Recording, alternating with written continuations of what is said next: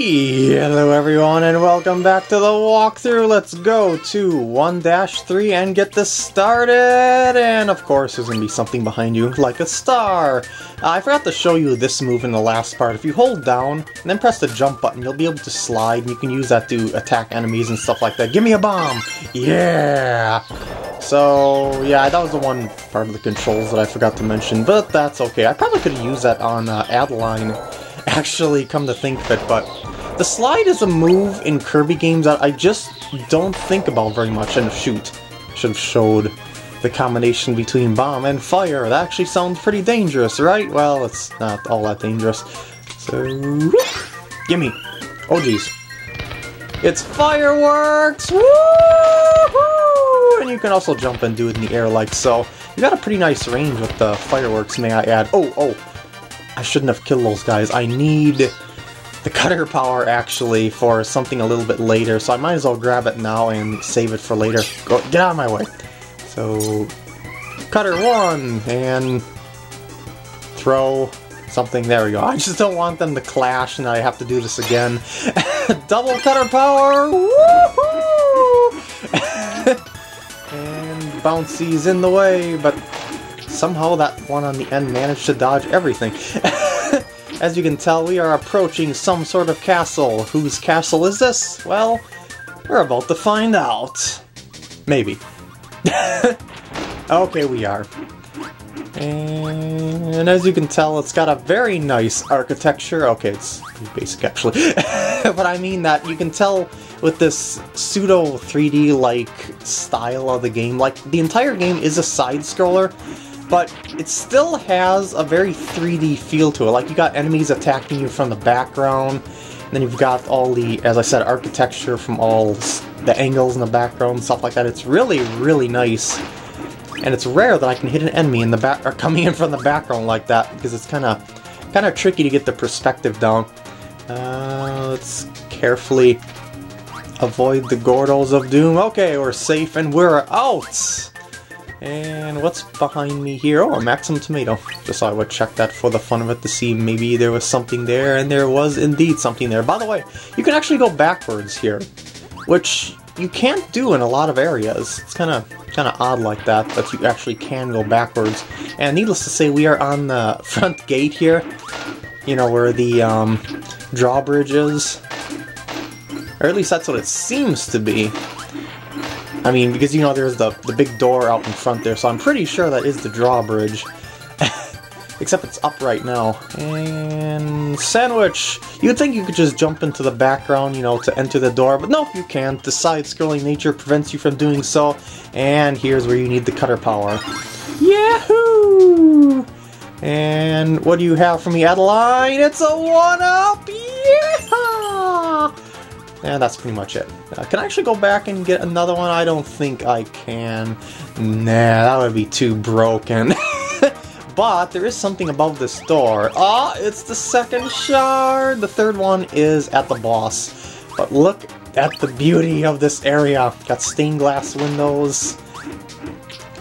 A circular area that everything is rotating with the camera to make everything feel all 3D, even if it isn't all 3D-ish. You get what I mean. It's just a really nice area. It's very basic in design, but it's still very well done. At least in my opinion. And should I be switching powers somewhere along here? Because I feel pretty broken with the double cutter. But at the same time, I'm pretty broken with any cutter. I mean, any power in general. Okay, in this section, you see that there's these chains around the area. If you go on the chains, you'll notice that a little electric guy is going to come. Where is he anyway? Oh, there he is. And you want to find the one that isn't the dead end. I was looking at the light in the background, but I was approaching it. I wasn't paying attention to the foreground where the enemy was. Yeah, you can tell which one is the correct one wherever you see there is light coming from above it. And that was just terrible playing on my end. But whatever. Yeah, it looks like King DDD has got a crystal shard and oh boy, he refuses to let Kirby get it. Uh-oh!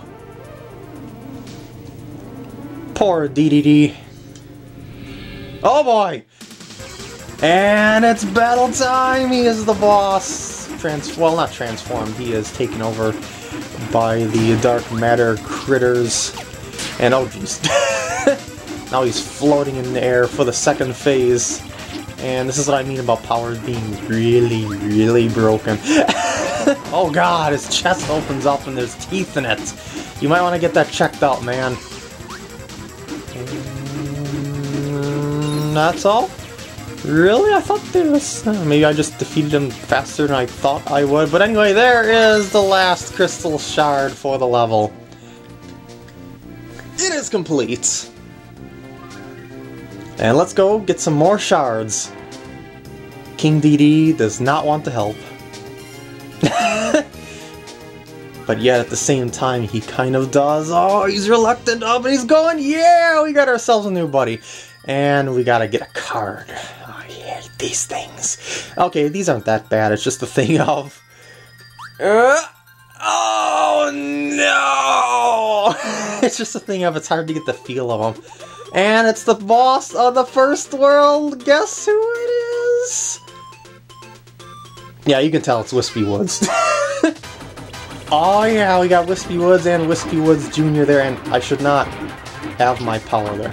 Well, actually, that's fine at this point, but I was thinking of the second phase of this battle, which a power would be. Well, what I mean is that it would kind of get in the way of me showing you how to defeat the boss normally. So you know what I'm going to do? I'm going to do this. And what you're supposed to do is throw apples at the Wispy Woods Juniors to defeat them, and they can go all the way boomerang around the corners like so. It's pretty neat. Oh no, I jumped over my apple. Well, it's not my apple, it's Wispy Woods' apple. Now at this point, he's gonna get ticked. Really, really ticked and shoot a flurry of roots at you, but you can shoot apples at to damage him. And a flurry of apples! And you want to try to get as many apples in your mouth as you possibly can, because you'll do double damage to him, and it sort of has fence-penetrating abilities that'll circle around and hit 2 roots in the same run. And you've also got, I mean, he's also got that attack that you gotta dodge as well. And no, I can't get 2 apples again, dang it. That's okay. I'll defeat you eventually, Wispy Woods. You still are one of the easiest bosses in gaming history, even in your new 3D form. Wispy Woods will forever be the underdog of the boss world. By the way, music in this game, just in general, pretty awesome, but that's a given when it comes to Kirby games. Oh yeah, I got 2 apples, now I can show you what I mean. Okay, try and shoot it close to a root so it'll hit second root on its way around, and yeah! Look at that face! That is the face of defeat. 2 lines and a squiggly line. Do the Kirby! Hey, I said do the Kirby! Do the Kirby! No! Fine, do a cutscene. The next world is that one, which I'm not going to spoil the name of. Actually, I'm probably going to start it in this part, because I have time for one more level, I think. That is Rockstar. Yeah! Let's go! But first, listen to the music. Each world has its own theme song. Okay, let's get it started. 3 crystal shards of fine, and... oh, wait, I forgot to go behind me. Nothing that I can't see off screen? Well, okay, so there's, strangely... that's like the first level yet, besides the boss, that, you know, didn't have anything. Oh, you know, I never showed this power, did I? Neato! Yeah, when you use it in place, like that, you can't move, but when you're in the air, you actually have like a rolling, spiky thingy, and I'll combine it with another needle here from our cactus buddy, and look at that! Swiss Army Kirby! Gotta love that. And once again, you have another ridiculously broken power. I think, though, on this stage, by the end of it, I'm gonna need Stone plus Spark. So So I should probably get myself set up for that ahead of time. You know, with some stone guy. I know there's a spark one later on in the level, but I'm pretty sure this is the one I need a stone plus spark in. Wow, that was it was like a delayed reaction to my explosion there, because it was like it was just outside the range and it just barely got inside the range of my rock explosion as I was approaching it. That was kind of funny. And we're going inside a sandcastle of Kaboo. Well, it's not really a sandcastle, but there is sand inside the castle. Does that count? I'm looking for something at the ceiling here. There it is! The first crystal shard. These guys are like thwomps. Yeah, when you're close to them, they fall down. Wow, that was just terrible. I am playing terrible in this part. But that's okay, it just makes things more entertaining for you, or at least I hope it does. There's little windows down here, and yeah, you can't actually go outside them. You have to climb up here, and it's a boss! Oh, wow.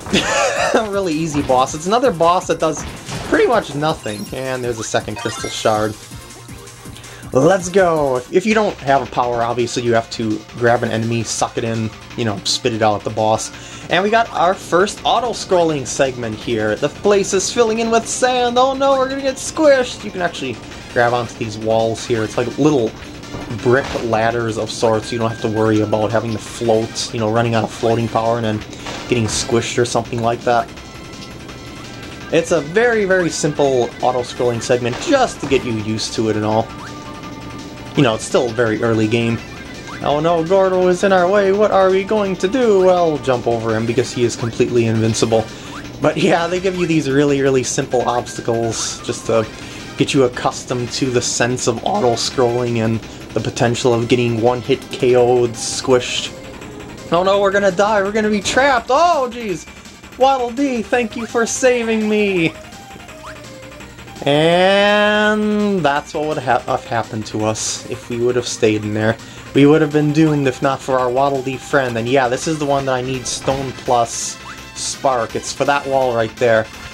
I need the spark guy though, and he is coming up shortly. And those scarfy guys, if you turn your back away from them, they come and attack you. Though they have different properties depending on which ones they are. If you try and suck them in, they'll turn into their...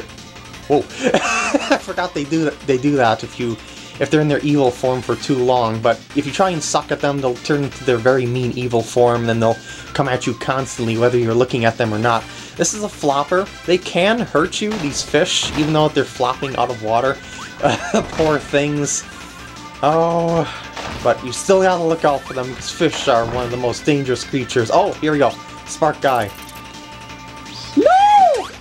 I didn't mean to... Oh, poopers. Was there a rock enemy back here? I don't want to do this level again, because it jumped over my rock. I know that the enemies will respawn if I go far enough away, like the ones with powers will. At least they should. But otherwise, I'm gonna have to go through this level again just to get that one there. These guys in the background, they try to attack you like that. You don't do a very good job of it since they're very predictable. You don't give rock power, do you? At least I don't think you do. And this is the end of the stage. Yeah, I'm gonna have to play it one more time, thanks to my stupidity there. Woo!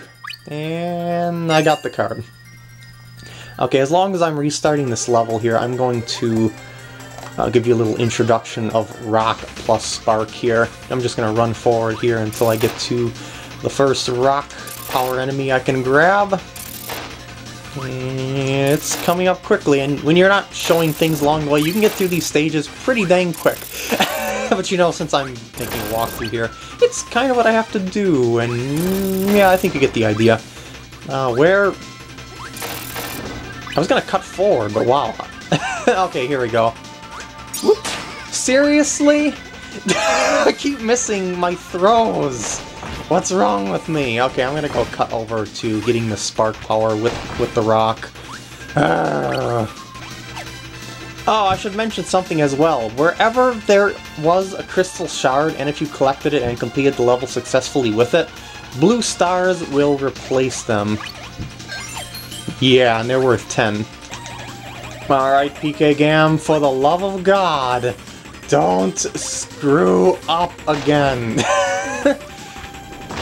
We're right near the end. We can make it. All we need to do is combine powers, which is a basic function of this game. In fact, it is the game. Here we are. Okay. Zap.